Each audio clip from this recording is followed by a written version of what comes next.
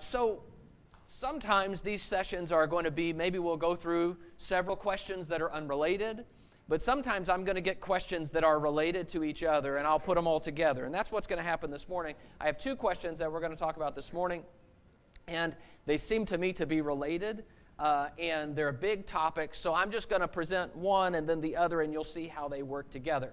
So the first question we're going to talk about this morning is, what are angels? What do they do? Are they still active? There are questions here about angels that I've been asked, and so I want to spend some time examining what the Bible teaches about angels. So Luke chapter 20 and verse 34, Luke 20 and verse 34, it says, Jesus said to them, "The sons of this age marry and are given in marriage, but those who are considered worthy to attain that age and the resurrection from the dead neither marry nor are given in marriage, for they cannot die anymore, because they are equal to angels and are sons of God, being sons of the resurrection."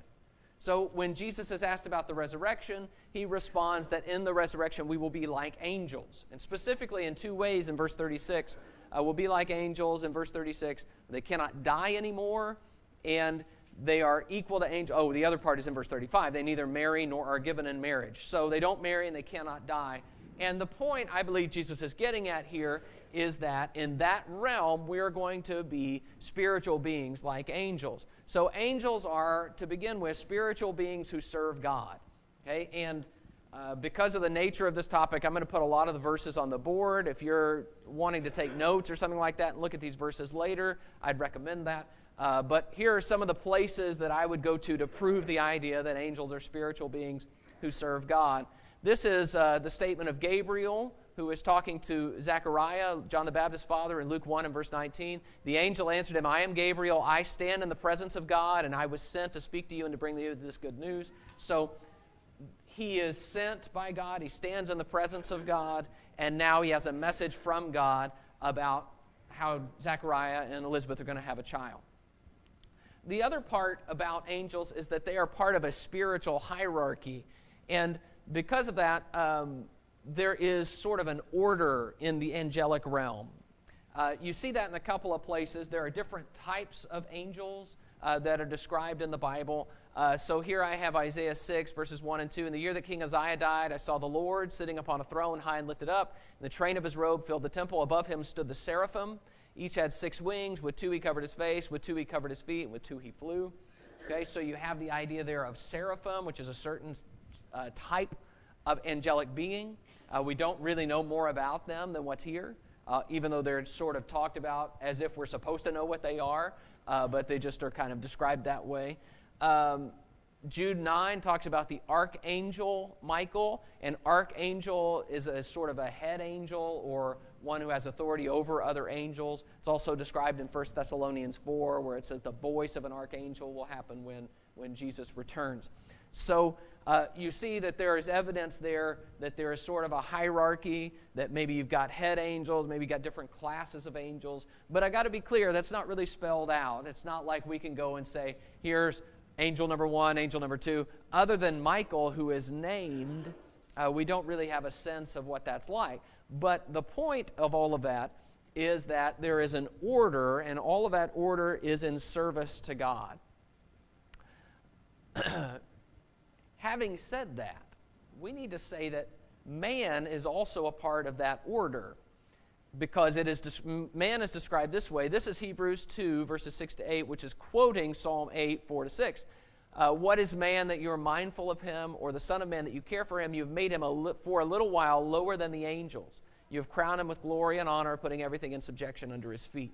Okay, so man is lower than this class of spiritual beings that's being discussed in Psalm 8. We are lower. And that is not, you could see from the way that the text is written, that's not an insult. In fact, it's a sign of great glory. You know, you have made man just lower than the angels. Okay? You have given him dominion, and you put everything into subjection under his feet. Meaning, man occupies a high station in terms of earth, and in this spiritual realm, man's just a little lower than someone like an angel. So, the idea of the spiritual hierarchy, then, really is focused on the fact that angels are not on the same level as God, or even on the same level as one another.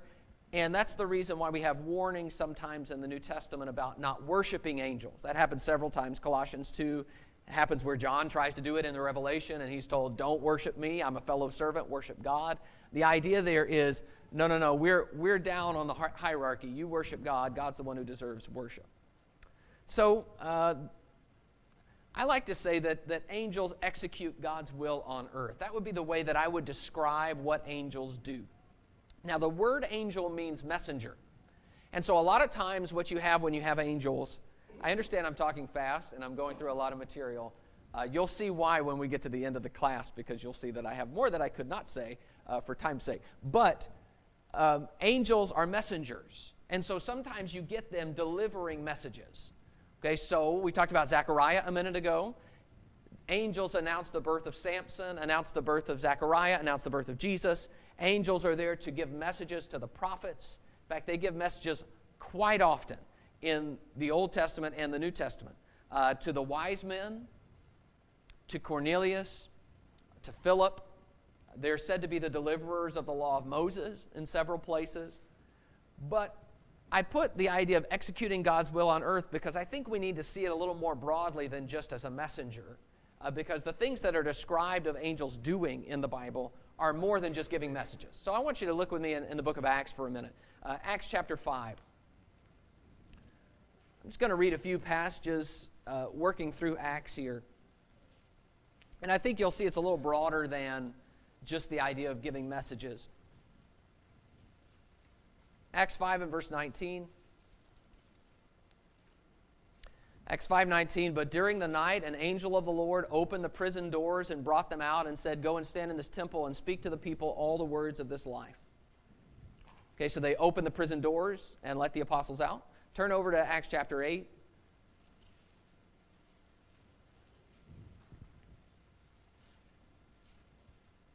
Acts 8 and verse 26. Now an angel of the Lord said to Philip, rise and go toward the south to the road that goes down from Jerusalem to Gaza. So the angel tells Philip, go over here, and of course he's going to meet a chariot there. Turn the page to Acts 10.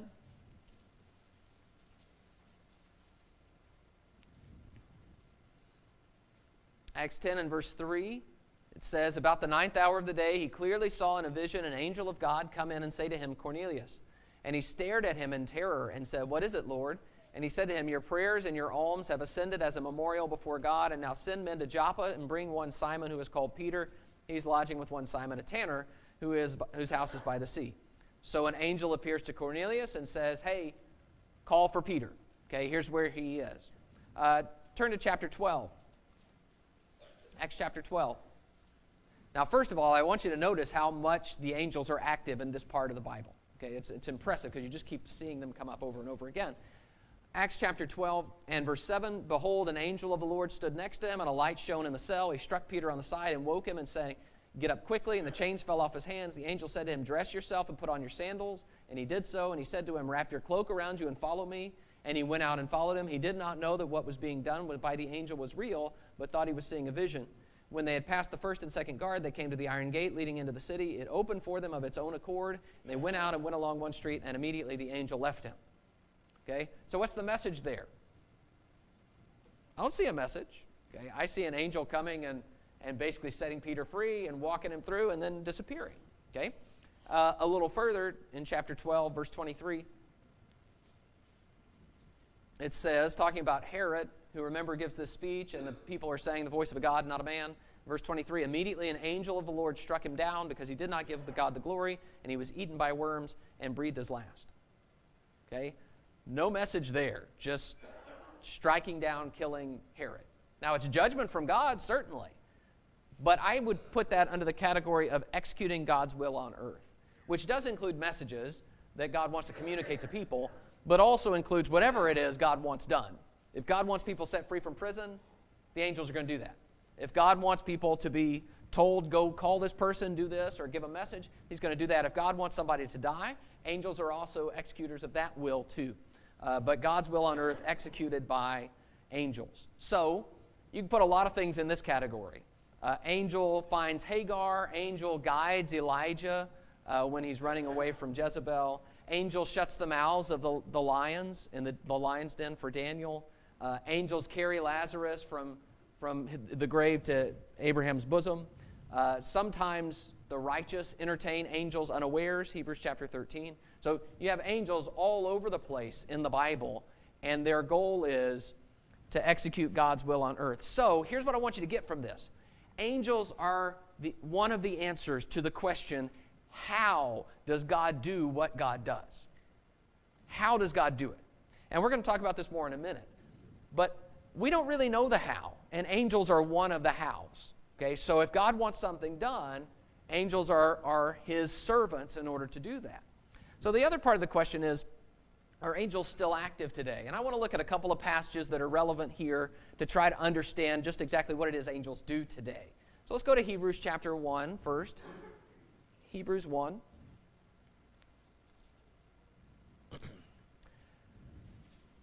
Now in Hebrews 1, we're talking about how Jesus is greater than the angels. And that's important because it reinforces the hierarchy that we were talking about. Remember that? Okay? And Jesus is higher than the angels. And that's going to be talked about a lot in Hebrews 1. But at the end of Hebrews 1, in verse 14, it says, are they, speaking of angels, are they not all ministering spirits sent out to serve for the sake of those who are to inherit salvation? Ministering spirits sent to serve for the sake of those who are going to inherit salvation. So, part of executing God's will on earth is going to involve ministering to the people who are going to inherit salvation. That's you and me. Okay? The people who belong to God, God wants them in some way to be served, and so He sends His angels to serve them. Spiritual forces who are on our side. Friends in high places. That's the idea. All right? Turn over to Matthew chapter 18.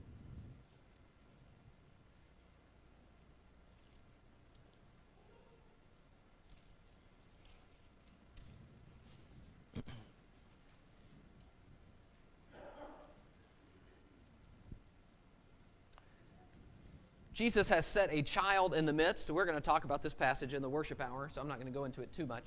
But Jesus has set a child in the midst of the disciples to teach them about humility. And He says in Matthew 18 and verse 10, Matthew 18:10, see that you do not despise one of these little ones, for I tell you that in heaven their angels always see the face of my Father who is in heaven. Their angels always see the face of my Father who is in heaven. So that the idea of their angels stresses either some kind of ownership or some kind of connection or relationship. I believe the sense of this is that God has assigned angels to each person. Okay, so their angels then always see the face of my Father. I don't believe, and I'll talk about this more in the worship hour, I don't believe that the little children idea here means that only little children have angels, or angels are only watching out for little children, because I think Jesus uses the idea of little children much more broadly than that when He uses that in the New Testament. But the point is that, the point of the verse is, don't despise these people because God's going to know. Their angels always see the face of my Father. So God's going to know, that's going to be reported to Him quickly, and you're going to be in trouble. Okay, so that's the idea, but it's stressing the idea that there is a relationship here. Ministering spirits serving those who will inherit salvation. Let me add this passage to it. We'll begin to process all of that. Psalm 91 and verse 11 says, for He, talking about blessings given to those who trust God, for He will command His angels concerning you to guard you in all your ways. On their hands they will bear you up, lest you strike your foot against a stone. You will tread on the lion and the adder, the young lion and the serpent you will trample underfoot. Okay, you may recognize that passage. That passage is the one that Satan uses to tempt Jesus to jump off the temple in Matthew 4 and Luke 4. Okay, but the passage says something about angels guarding. Okay, so from that, when you combine that idea with the idea of Matthew 18, their angels, many people have gotten the idea of guardian angels. Okay, that angels whose function is to protect us from physical injury. Okay, so let me say something about that. First of all, let me say, I don't believe that that's somehow impossible or that doesn't happen. Okay, I can say from my own life that there are times when physical injury was imminent for me, and I don't know how I got out of that, but I thank God for it. So does that have something to do with angels? I don't know, possible, but I would just say I don't think that's outside the realm of possibility. However, I'm hesitant to say that what this passage and the one in Matthew 18 are saying is that angels are there keeping us from being harmed. The reason I'm hesitant to say that is the same reason that Jesus pushed back on the devil when he told him to jump off the temple because of the angels, which is, I don't believe that's a way we can, I believe that's a way we can become in danger of testing God. And so we also have the open question of what happens when people do get physically hurt. Okay, what happened with the angels there? So that's a can of worms that I'm not really going to open today, but I'll just say that that's something that has been suggested about this. So what do angels do? Angels do God's will on earth. Are they still active? Yes. Yes, I believe angels are still active. I believe angels are still ministering to those who will inherit salvation. I don't know that they're going to appear in visions or to people in the same way they did in the Bible, but I do know that they are part of how God executes His will on earth, and so they're a part of that, the answer to that question. So there are probably many things. Have you ever wondered when you pray for something how you get it? Like you pray for food, or you pray for help, or you pray for health. Well, how does God do that? You know, what are the ins and outs of God doing all of that? And sometimes I know different kinds of people. Some people say, no, I don't care, just God does it. And then other people are like, tell me exactly how. You know, that's the difference in between people. But I believe angels are one of the answers to the question, how? How does God do it? Well, He uses His servants. So, a couple of things. So I would just say that's still happening, and I'm sure that angels are still a part of that. We might not see that. We might not be able to have that detailed in the same way it is in the Bible, but I believe that's what the Scriptures teach. So, a couple of things, and then we'll be done with the angels here. I'm impressed by the fact that in the angelic hierarchy, the higher serve the lower. You know we're lower than angels, right? Yet angels serve us. Isn't that amazing? That even in the spiritual realm, in God's kingdom, the higher serves the lower. So, if the higher is willing to serve the lower at the request of God, then what about you and me? Well, we need to be willing to serve those lower than we are. That's the way the kingdom works. It is upside down in that way. And I'm impressed by that. Even the angels don't seem to complain and grumble about that. They just trust God. The second thing is that angels' obedience is an example to us. We know that because Jesus says, your kingdom come, your will be done on earth as it is in heaven. That implies that in heaven, God's will is done perfectly. And the prayer is that on earth, things would reflect God's authority the way they do in heaven. So angels' obedience is an example to us. Because angels obey in faith and in humility. They obey without fully understanding. We know that because they're curious about things that happen on earth. They don't know what all is going to happen, but they trust God and obey anyway. So we should live in the same way. That's question number one.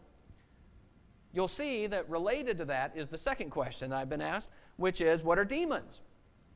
And what do they do? And are they still active? Now that question came from our readings in the Gospels this last year. It's hard to miss the demons in the Gospels. They're all over the place. Jesus is casting out demons right and left. And the question was just what are we reading about? And whether or not those activities persist today. Since those two questions, angels and demons, seem to go well together, I thought we'd just cover them both in the next 12 minutes. All right, so demons are spiritual beings who serve Satan. So in many ways, they are the equivalent of angels in the demonic realm. In fact, sometimes they are called the devil's angels. Okay, they're servants of Satan. The importance of calling them spiritual beings is that they're not visible, okay, to physical eyes. And that's important because that means we're not always going to be able to track their activity, but it doesn't mean they don't exist. The same is true with angels. Just because you don't see them doesn't mean they're not real and they're not active. So, demons execute Satan's will on earth.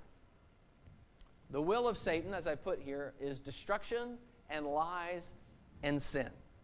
So, one of the things that's remarkable about the accounts of demon possession is that they are always destructive to the person who is possessed. Let's just read a couple of passages here. Let's look at Mark chapter 9. Actually, just one. Mark chapter 9.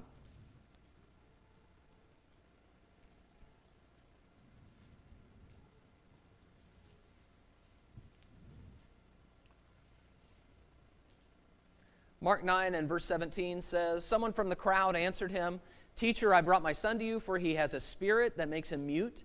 And whenever it seizes him, it throws him down, and he foams and grinds his teeth and becomes rigid. So I asked your disciples to cast it out, and they were not able." A little further down, verse 21, Jesus asked his father, "How long has this been happening to him?" And he said, "From childhood. It has often cast him into fire and into water to destroy him." Now, you see that? The fate of those who are demon-possessed is awful. And he says, even from childhood, the demon has been trying to kill it.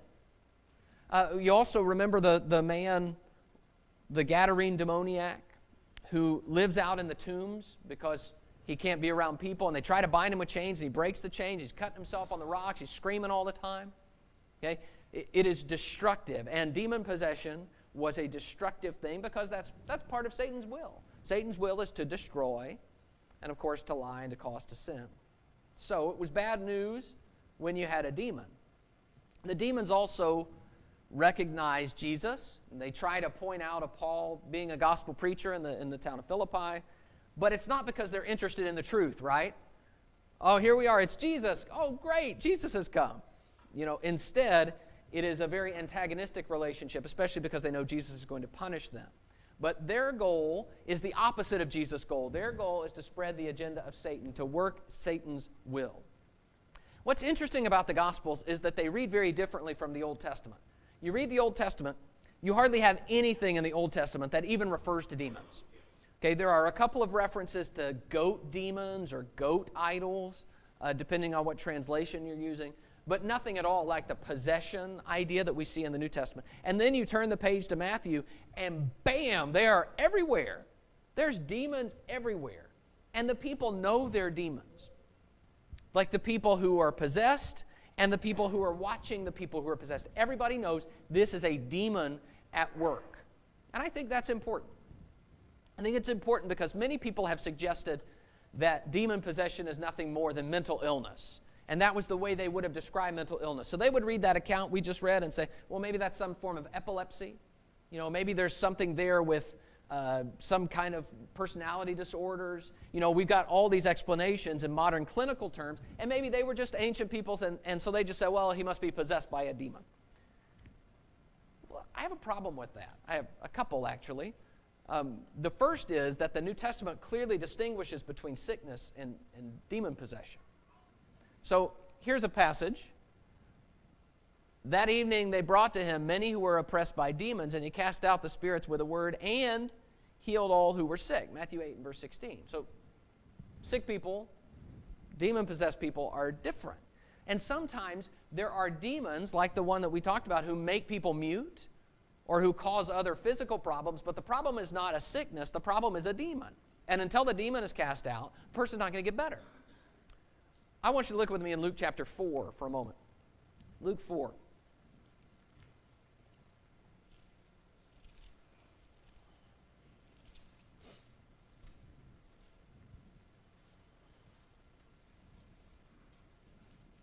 Luke 4 verse 31. And he went down to Capernaum, a city of Galilee, and he was teaching them on the Sabbath, and they were astonished at his teaching, for his word possessed authority. And in the synagogue there was a man who had the spirit of an unclean demon, and he cried out with a loud voice, "Ha, what have you to do with us, Jesus of Nazareth? Have you come to destroy us? I know who you are, the Holy One of God." But Jesus rebuked him, saying, "Be silent and come out of him." And when the demon had thrown him down in their midst, he came out of him, having done him no harm. And they were all amazed and said to one another, "What is this word? For with authority and power he commands the unclean spirits, and they come out." So Jesus speaks to the demon as a demon, and the demon speaks about Jesus' authority and identity.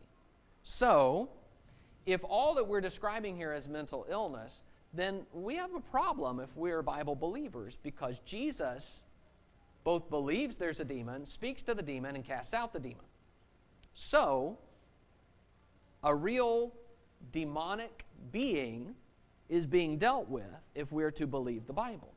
So, I don't believe that we can come to the conclusion that this is just mental illness if Jesus doesn't treat it as just an illness, but he treats it as some kind of demonic, devilish possession.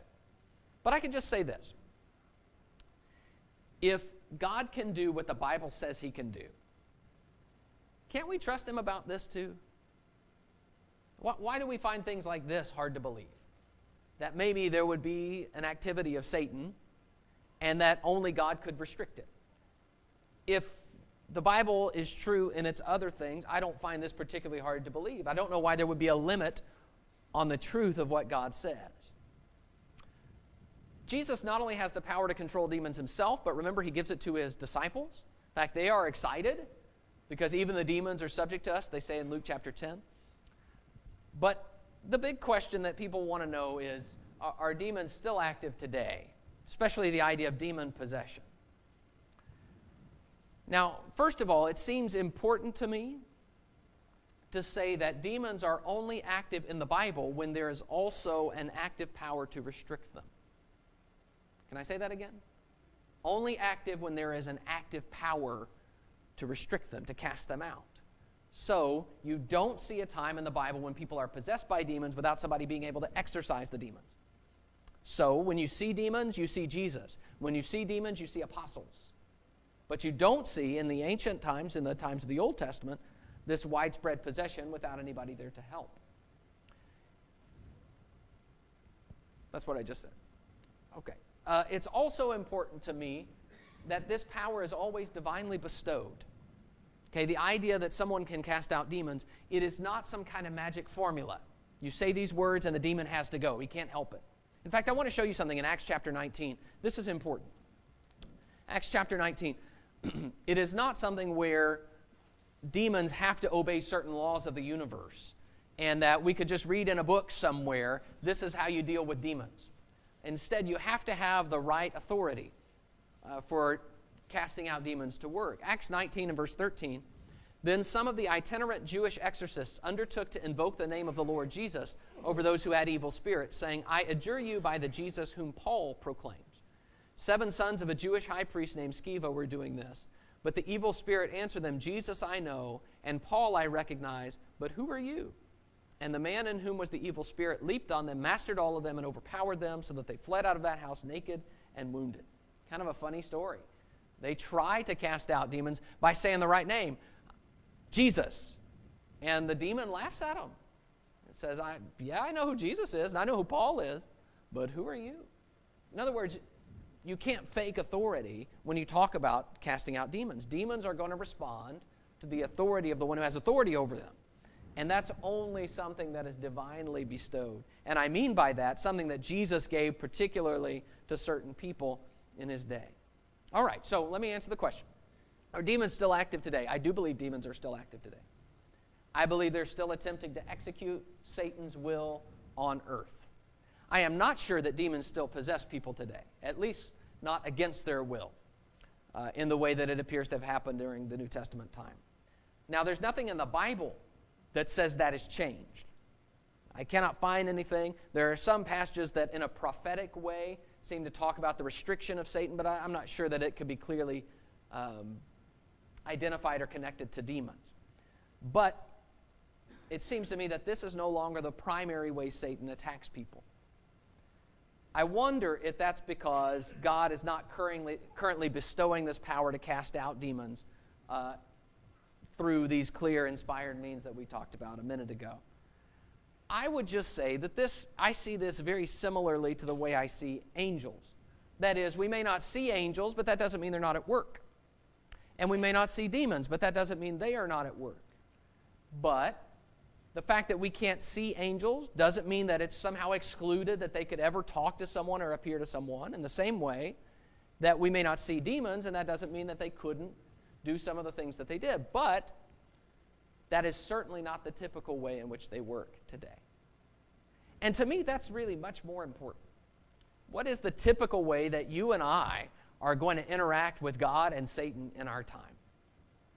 The ordinary ways in which they work. And for that, I think we have clear Bible precedent. How does Satan ordinarily work? Put on the whole armor of God that you may be able to stand against the schemes of the devil. For we do not wrestle against flesh and blood, but against the rulers, against the authorities, against the cosmic powers over this present darkness, against the spiritual forces of evil in the heavenly places. That is, there are things that are out to attack us. They scheme against us. Satan and all his minions are trying to hurt us and to pull us away from God. And we must put on the armor of God. To me, that is much more pressing than something about demons. The weapons of our warfare are not of the flesh, but have divine power to destroy strongholds, to destroy arguments and every lofty opinion. I am here to say that Satan is still working and that he has power, but that we can resist him because God has limited his power. He has delineated where Satan can and cannot go. We might not understand fully how God is doing everything today and how Satan is doing everything today, but it's a reminder that there is a battle going around us at all times and that we have an obligation to resist and to be aware. There are forces in this world that are not good. And if we are not actively resisting, then we can choose to follow the forces of evil. And that, to me, is the greatest concern. Thank you for your questions. More next month. Give me more if you have them. Thank you. We'll be dismissed for our classes.